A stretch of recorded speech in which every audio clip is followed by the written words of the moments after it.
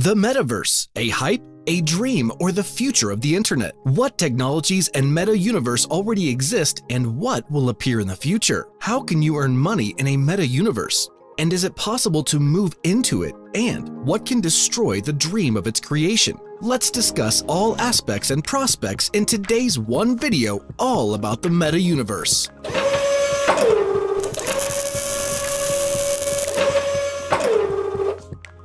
The concept of a meta-universe was born within the science fiction genre. One of the first to use the term was Neal Stephenson in his 1992 novel Avalanche, where the meta-universe was the next generation internet, a three-dimensional virtual world populated by avatars of real people. The bad thing about Avalanche, like Ernest Cline's 2011 novel Ready Player One, is an anti-utopia where corporations rule the world, which immediately gives the term MetaView world a negative connotation. Today, the meta-universe is understood as a vast network of permanent three-dimensional worlds and simulations where all events take place in real time. But at the same time, personalities, objects, and events in the meta-universe are constant and can be experienced by an unlimited number of users at the same time.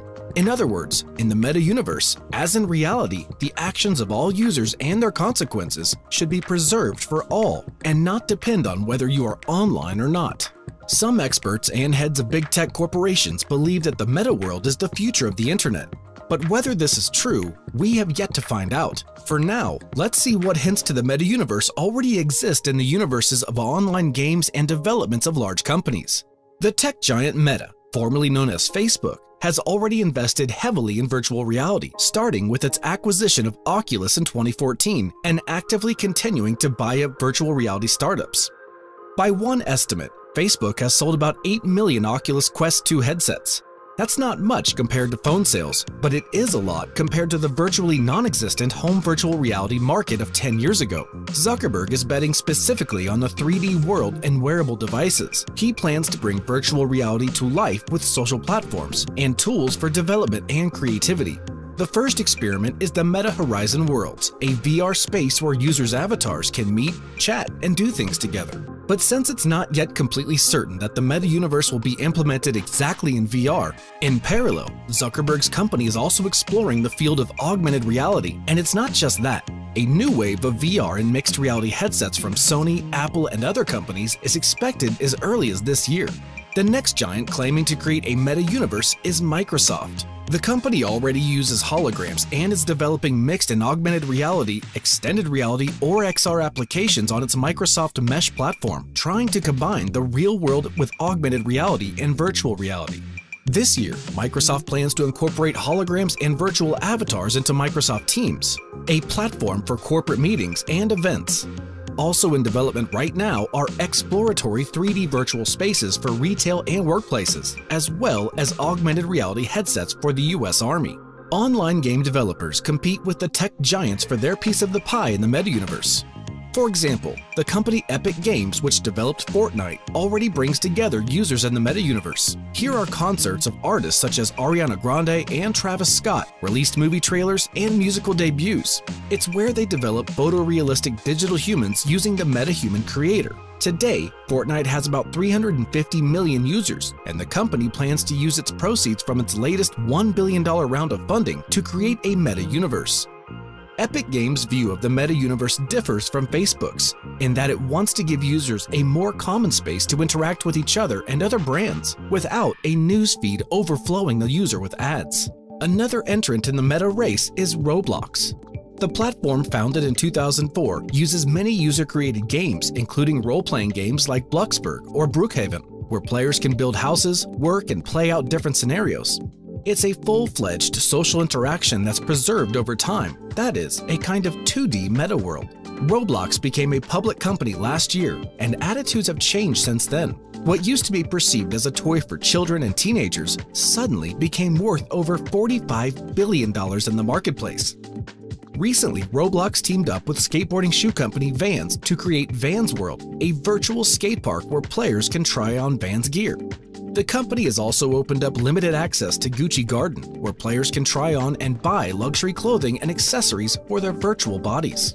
Another meta-universe for kids is Minecraft. It's essentially the digital equivalent of Legos, where players can create their own digital character and build whatever they want. As of August 2021, Minecraft had more than 140 million monthly active users. And in each of these gaming universes, millions of people are communicating, playing, and participating in the digital economy. Some users even make a living within these meta-universes by selling digital goods. Not all of these meta-universes require futuristic hardware. On the contrary, their popularity suggests that the smartphone and computer screens already create a sufficient sense of presence. And we agree, today it's hard to imagine that VR and AR headsets will be available to everyone before the end of the decade, when a full-fledged meta-universe is expected to be developed. But then, how will the meta-universe be different from the internet? Actually, the meta-universe doesn't compete with the internet, it builds on top of it. The internet is what people browse, often alone, but in the meta-universe, people primarily interact and can, to some extent, live. Even governments can extend their influence to the meta-universe. For example, in Barbados, they're planning to open a diplomatic embassy in the meta-universe, particularly in the online world of Decentraland. Also, the meta-universe will make it possible to better combine the digital and physical worlds. For example, instead of following directions on Google Maps on your smartphone, imagine seeing them in augmented reality right in front of you. At the same time, skeptics believe that all this noise around the meta-universe is due to its novelty. The new name allows companies to avoid negative baggage associated with the internet in general and social media in particular. Again, the novelty of technology will help avoid regulation for a while, and also the hype around the topic that all the big tech companies talk about gets investors excited and directs funding streams into this area. Research and strategic consulting from Gartner recently named the metaverse as one of the top 5 emerging trends and technologies for 2022. VR and AR are the cornerstones of the metaverse tech. They saw $12 billion in sales in 2020, and that number is projected to soar over $70 billion by 2024. Because of this, individuals and organizations from the arts and sciences to gaming, retail, government, healthcare, and entertainment are all lining up to stake their claim in the metaverse. And one of their goals is to be able to earn money in the meta-universe. First of all, land plots and houses are already being actively traded in the meta-universe. They're not just bought for huge money, but also successfully resold. Metaverse Properties is positioning itself as the world's first virtual real estate company. The company acts as an agent, facilitating the purchase or lease of property or land in several virtual worlds of the meta-universe, including Decentraland, Sandbox, Somnium, and Upland. Apart from these mentioned companies, Superworld is also a virtual world in augmented reality located in the metaverse and digitally mapped over the surface of planet Earth. Each individual plot of land measures 100 meters by 100 meters of real-world space, so virtual landowners can choose to acquire land from historical landmarks like the Great Wall to natural wonders like the Great Lakes, along with other iconic or personally meaningful locations. Any user in the Superworld, from content viewers and collectors to developers and marketers, can buy and sell virtual real estate on the platform, with every plot of unowned property starting at 0.1 Ethereum.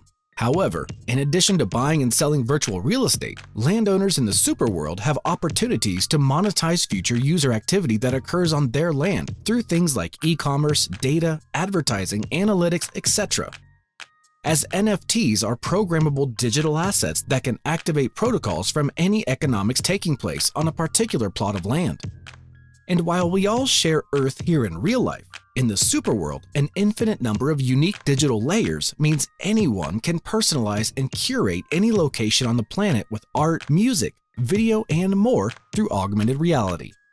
In recent months, Superworld has partnered with professional sports teams and fashion brands along with musicians, filmmakers, and even the government of Barbados, who will populate their platform with a digital embassy in the near future. For some, crossing the digital and physical divide can seem like a leap of faith, but today, Superworld has built a bridge over which migration into the immersive AR puts users at the leading edge of creativity and offers a groundbreaking new way to monetize and conduct blockchain commerce on a decentralized platform. And that's why creative artists, entrepreneurs, educators, organizations, and you have the opportunity to build a better world in Superworld. If you want to find out more, follow the link down in the description. Second, you can hang ads for your product or Instagram account or TikTok on your own real estate in the meta-universe. as well as ads for other people's companies by selling them space for good money. You can also create your own art and design products on your computer and upload them to the Meta universe to sell. You can sell your experiences and skills, and not just gaming skills. You can hold parties and concerts, teach others, or resell valuable items in the NFT. In general, the meta universe and NFT are closely related. Simply put, NFT is a way of recording who owns a particular virtual commodity. That is, if you buy a virtual shirt on one meta universe platform, NFTs can create a permanent receipt and allow you to redeem the same shirt on any other platforms. Many NFT designers sell collectible avatars, such as CryptoPunks, Cool Cats, and Bored Apes, sometimes for astronomical amounts of money. Right now, it's mostly 2D art used as social media profile images, but we're already seeing some overlap with meta-universe-style services. Polygonal Mind, for example, is creating a system called Crypto Avatars, which allows people to buy 3D avatars as NFTs and then use them in multiple virtual worlds. But is it so easy to use the same avatar or item in different worlds? Here comes the biggest problem with the prospect of creating a meta-universe: platform compatibility.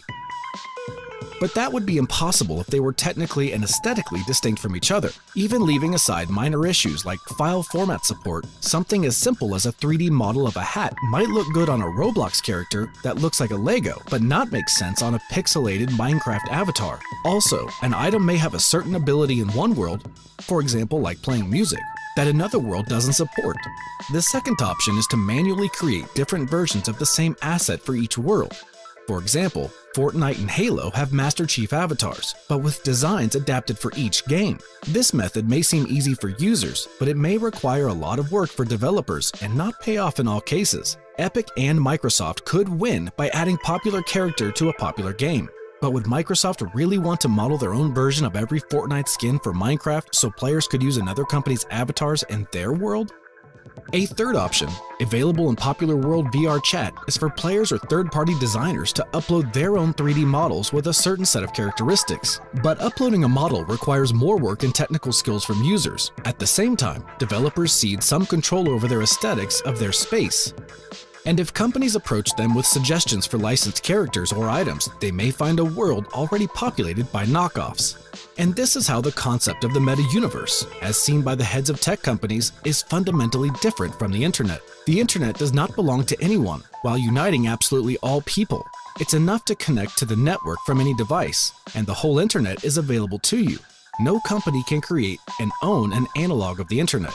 At the same time, the existence of many separate meta-universes will greatly reduce the value of each of them. And while the same Zuckerberg now claims he will create a platform that's open and compatible for all, will this remain true when it becomes clear what money can be made in the meta-universe? Will Meta allow anyone to collect their digital assets and move to another compatible universe? The answer is obvious, and it's not likely.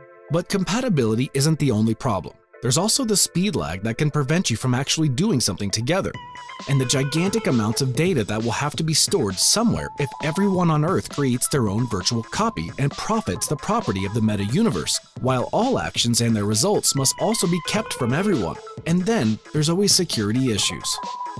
If the meta-universe will not be moderated, humanity will move there with all of its problems: aggression, discrimination, violence, etc. Does the meta-universe have a future? Definitely yes. In spite of all these problems, the concept of a meta-universe is too tempting. A parallel world where people will have more possibilities than in real world is a dream that unites billions of users. It's a new level of convenience and comfort in terms of services, and it's an opportunity to travel while staying at home. The meta-universe will probably start as a list of competing platforms, each of which will claim to be that dream world of a meta-universe. But over time, however, standards will emerge, and eventually the big players will use compatible technologies, evolving into something resembling email protocols. That's how the internet as a whole currently works, in battles between agreed-upon protocols and proprietary standards, content from multiple companies and competing software ecosystems. What do you think? Let us know down in the comments. And hey, subscribe to the Pro Robot channel, like this video, and don't miss any new episodes from the world of high tech.